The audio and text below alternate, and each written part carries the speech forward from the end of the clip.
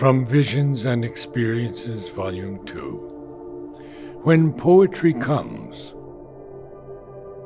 When poetry comes, and I, in altered state, receive the beauty of a world unknown, that lies within and certainly above, recipient of verses that are sown as seeds are broadcast by the gardener's hand, I know not where or when the moment dawns, but settled in the quiet of a room, driving on the busy roads of time, or wakened from the alpha waves of sleep,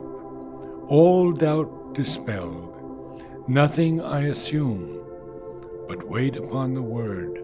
to move the hand, and see as dots on an illumined page, the lines take shape, and of a sudden feel the rhythms of the dance within my soul.